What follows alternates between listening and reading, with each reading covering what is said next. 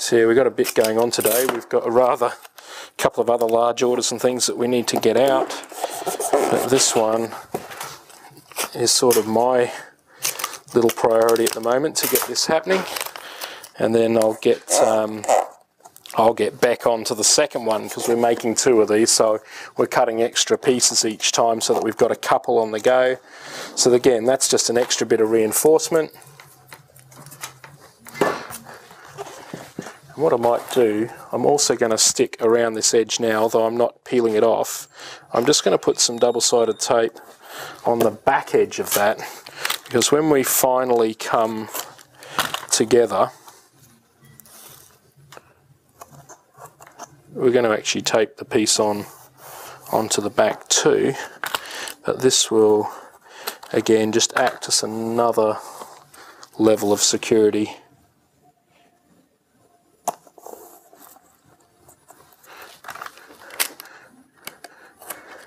We like to make things that last.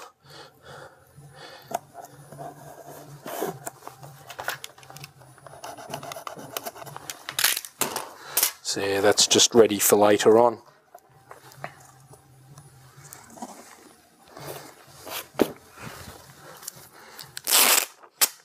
Now you can use little brushes and things to clean the suede board. Often what we'll do is we'll use a little bit of adhesive tape and just gently go around taking some of the dust off there. I just clean it up a little bit at this stage because I want to start to get it to the point where I can put it in. We're going to give it a blow on a brush. You can use a little suede brush or some of the dusting brushes to brush the nap up on the suede so that it looks great. Just want to get off some of the surface dust.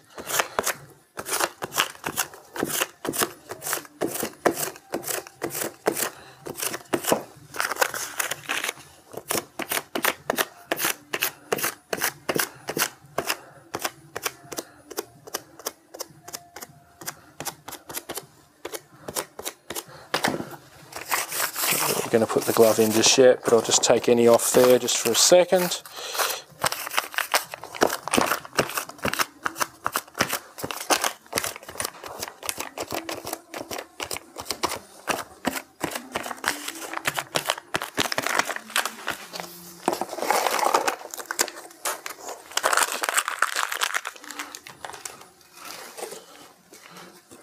So basically our frame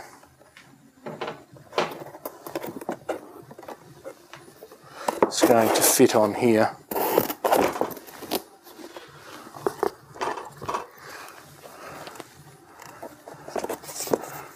So when it's done, we've got our box, the glove itself, it's going to come up.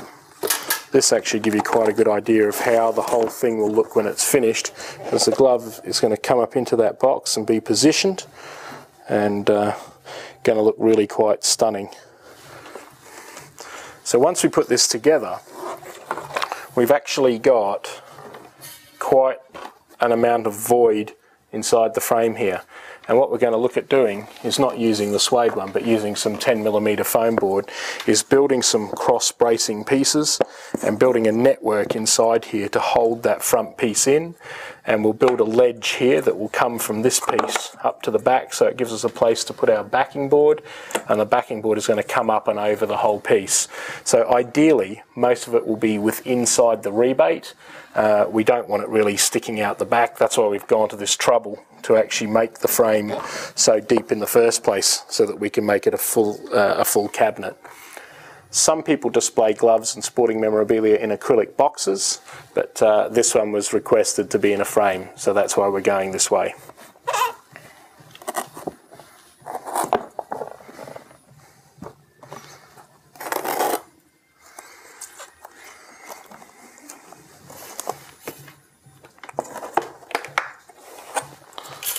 So I just want to get some glass into that, and I've already pre-measured. This frame is 670 by 508 millimeters. We made it that way because then we could get we're making two, so we could get both out of one piece of the suede mat board. It was just an issue that it would save a little bit of money because it's being donated to charity, that we wanted to make it as competitive as possible, and it's going to help raise more money. So yeah, we made it that size.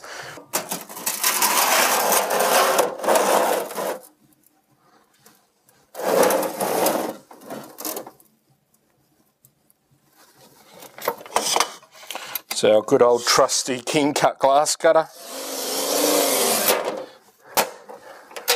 Been through the wars a little bit over the years, but still going strong.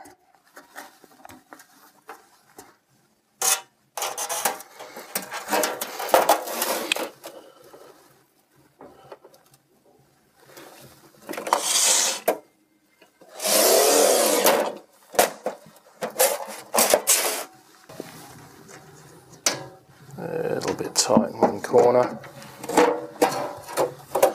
There we go. So just going to give that a clean.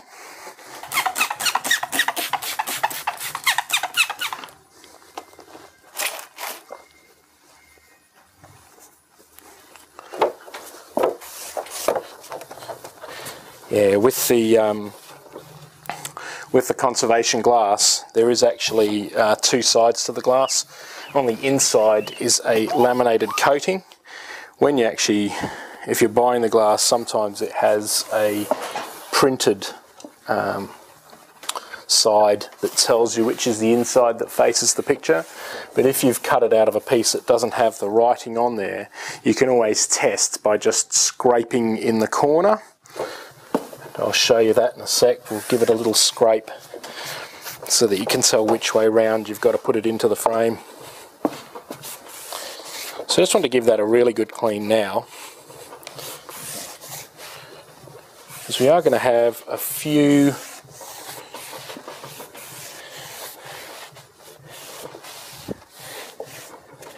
sometimes you build all these components out of the frame and then put it together.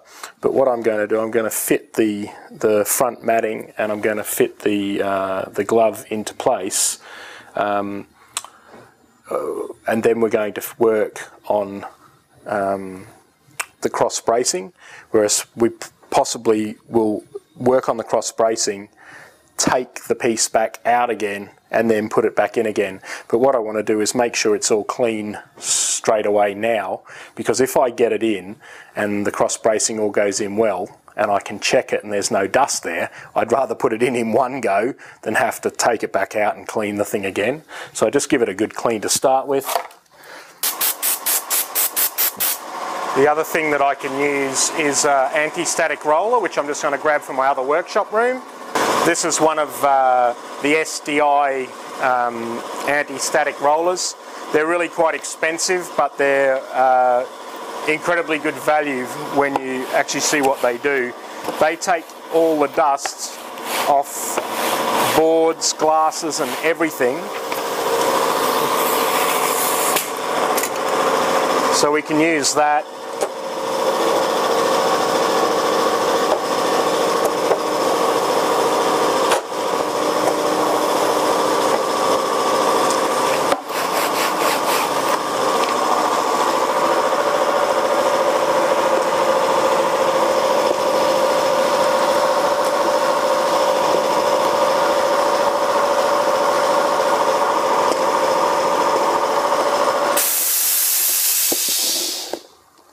See, I can use the anti-static roller on the suede board, and you can see it even takes off the fine particles of suede and lint. You use a piece of adhesive foam board to clean the roller, and that has a charge built into it that actually picks up dust, so it's a very useful tool to have. Also want to just give it a little bit of a blow.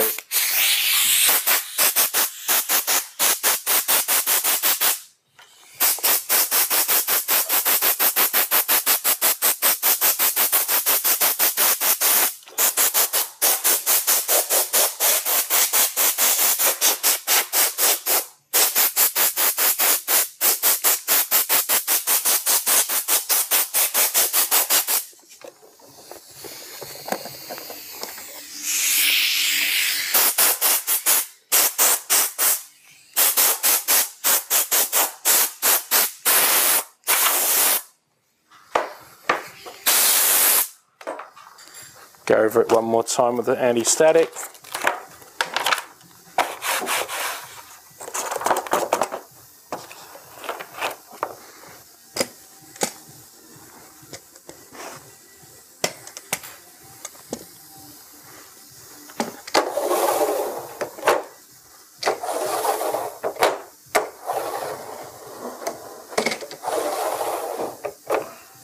Now I'm just going to pop that straight in. There's one more bit in there.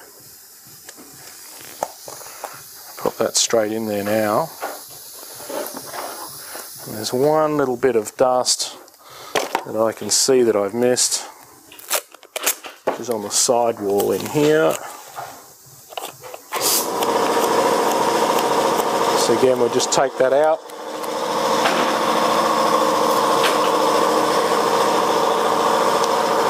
Now, just so I don't get anything in there, I'm not going to put the glove in just straight away. I'm going to put a piece of board. I've got another bit of